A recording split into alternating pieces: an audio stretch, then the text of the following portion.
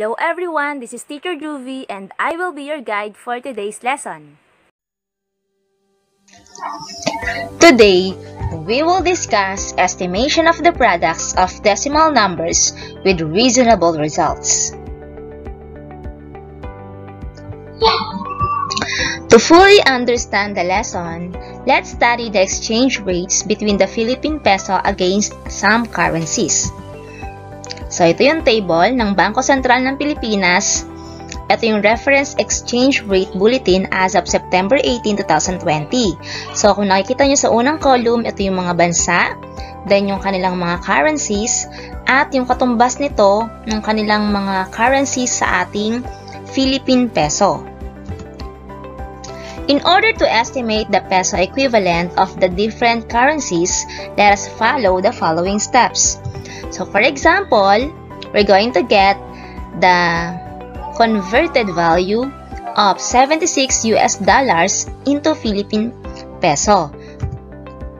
So, usually, minumultiply natin, di ba? Yung $1 ay may katumbas na 48 pesos and 4,540 centavos.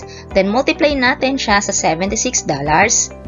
Okay, so yun yung magiging number sentence natin. Then, since kukunin lang natin yung estimated equivalent ng $76 into peso, kailangan nating i-convert ang 48 and 4,540 10,000s sa nearest whole number. So, ano bang mas malapit na whole number? Diba? Itong ones, itong digit na 8. So, since ang katabi niya is 4, sa kanan, round down tayo. So, magiging 48 pesos pa rin siya. Then, yung ating 76 pesos, saan mas malapit na whole number ang 76? So, mas malapit siya sa 80. Okay, so the rounded factors or the rounded value is $80. Then, we can now proceed on multiplying the rounded factors. So, we will get 3,840 pesos. Therefore, ang answer natin, ang katumbas ng $76 is approximately 3,840 pesos. So, ganito natin siya isusulat using symbol. Hindi tayo gagamit ng equal sign, kundi yung approximation symbol ang ating gagamitin. Okay, so let's try another example. Let us estimate the peso equivalent of 154 Hong Kong dollar. So, based doon sa ating table kanina, ang isang Hong Kong dollar ay nagkakahalaga ng 6 pesos and 2,522 centavos. So, kunin natin yung equivalent or estimated peso equivalent ng 154 Hong Kong dollar. So, i-multiply natin siya sa 154 Hong Kong dollars. Since estimated lang ang hinahanap natin, kailangan nating i-round off itong mga factors sa nearest whole number. So, itong 6 and 2,522 10,000s, saan mas malapit na whole number? Okay, so mas malapit siya sa whole number na 6. Then, ito namang 154 Hong Kong dollars ay saan mas malapit? Okay, so mas malapit siya sa 150 Hong Kong dollars. Then, we can now proceed on multiplying the two rounded factors. So, we will get 900 pesos. So, ang katumbas ng 154 Hong Kong dollars is approximately 900 pesos.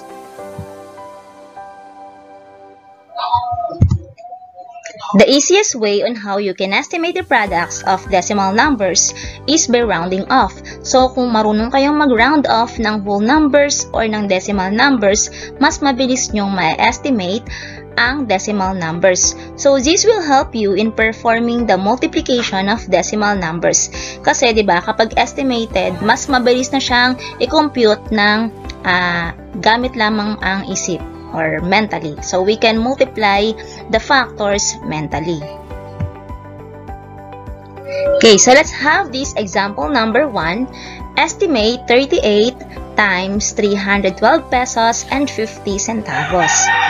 So, isulat muna natin yung 312 pesos and 50 centavos multiplied to 38 equals N. Okay, so una, i-round off natin itong 38 sa nearest tens. Kasi kung titingnan nyo, saan bang whole number mas malapit ang 38? So, mas malapit siya sa 40. So, since ang katabi ng 3 is 8, mag-a-add tayo ng 1 doon sa ating tens place. So, yung 38 will become 40. So, mas malapit ang 38 sa 40. So, sunod naman, itong 312 pesos and 50 centavos, ni-round off natin siya sa nearest tens. Saan ba mas malapit ang 312? So, mas malapit siya sa 310 pesos. Then, pwede na natin silang i-multiply.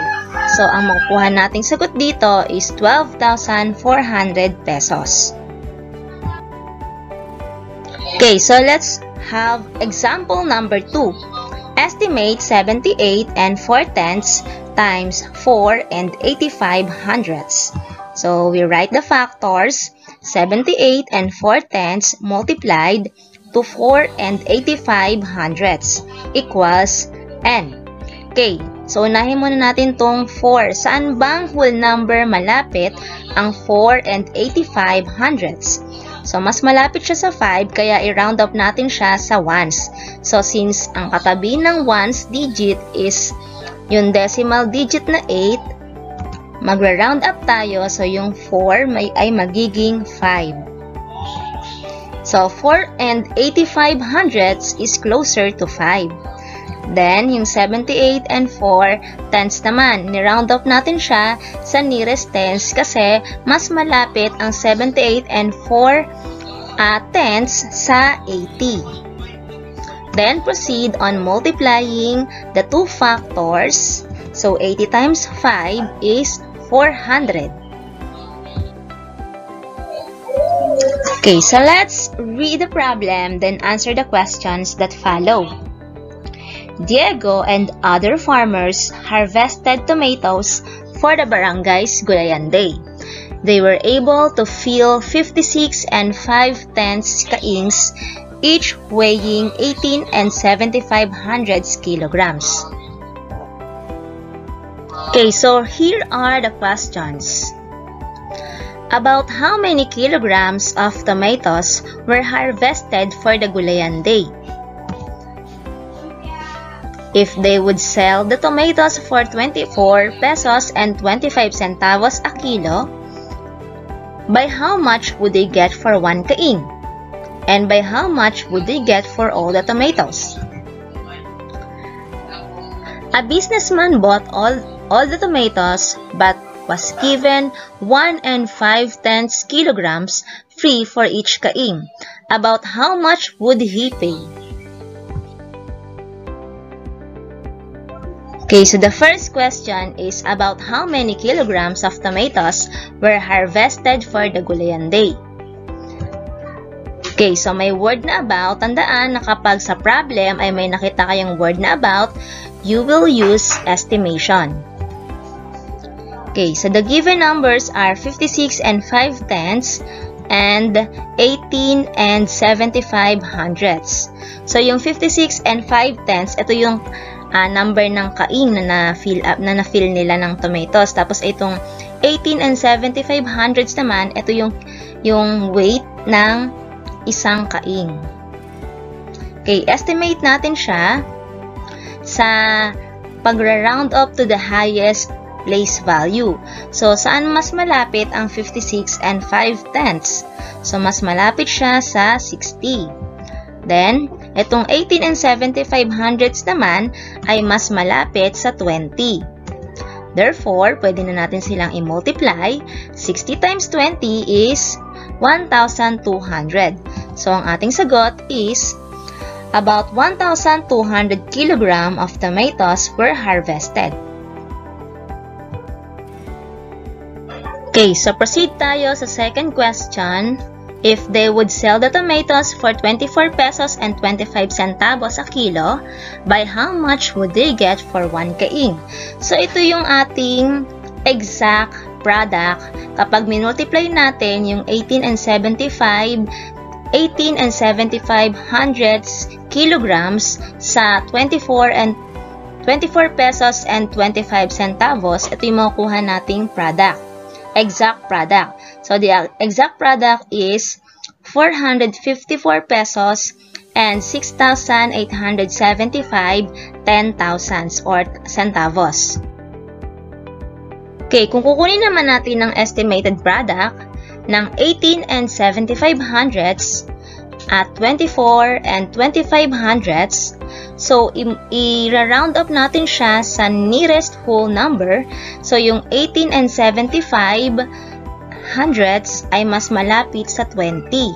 At ito namang 24 and 25 hundredths ay mas malapit din sa 20. Therefore, when we multiply 20 times 20, the answer is 400.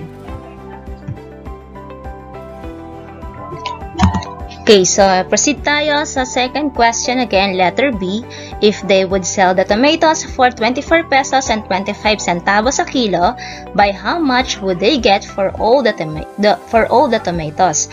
So, multiply natin kanina yung weight ng kada kaing sa bilang ng kaing. So, ang nakuha natin is 1,059 and 375 thousandths. So, imumultiply naman natin itong 159 and 375 thousandths sa pesos, sa 24 pesos and 25 centavos para makuha natin kung magkano lahat ang halaga ng 56 and 5 tenths na kaing. So, ito yung nakuha nating product. Exact product is 2,569 pesos and 84,375 centavos. Okay, let's proceed sa question number 3. A businessman bought all the tomatoes but was given 1 and 5/10 kilograms free for each kaing. About how much would he pay? So, binili daw ng businessman lahat ng tomatoes, pero binigyan siya ng 1 and 5/10 kilograms free sa kada isang kaing. So, magkano daw ngayon or about how much ang babayaran ng businessman? Okay. So, yung total weight ng lahat ng kaing or per kaing is 18 and 75 hundredths. So, babawasan natin yon ng tig 1 and 5/10. So, meron tayo ngayong 17 and 25 hundredths kilograms. Okay. So, let's solve first for the exact product. So, meron tayong 56 and 5/10 kaings. Imumultiply na lang natin siya sa 17 and 25 hundredths kilograms. So, makukuha natin ay 974 and 6,255 10,000s. So, kung ating i-estimate to the nearest whole number, itong 56 and 5/10, mas malapit siya sa 60. And yung 17 and 25 hundredths naman is closer to whole number na 20. So, ating i-multiply, 60 times 20 is 1,200. Okay, so, in order for us to answer the question about how much would he pay or kung magkano ang ibabayad ng magkano ang ibabayad ng businessman sa kanyang biniling kamatis. So, yung 1,200 na nakuha natin kanina is imumultiply na natin sa amount natin na 24 pesos and 25 centavos. So, mas malapit ang 24 pesos and 25 centavos sa 20. Kaya, kunin natin ang kanyang product. So, makukuha natin is 24,000 pesos. So, about 24,000 pesos ang ibabayad ng businessman doon sa kanyang biniling mga kamatis. So, note na ang exact amount na babayaran ng businessman is 23,634 pesos and 65,625 centavos. So, nakita nyo na mas malapit or konti lang ang kanilang difference sa ating exact amount. So, yung 24,000 is reasonable naman dahil mas malapit siya sa ating exact amount na 23,634 pesos and 65,625 centavos.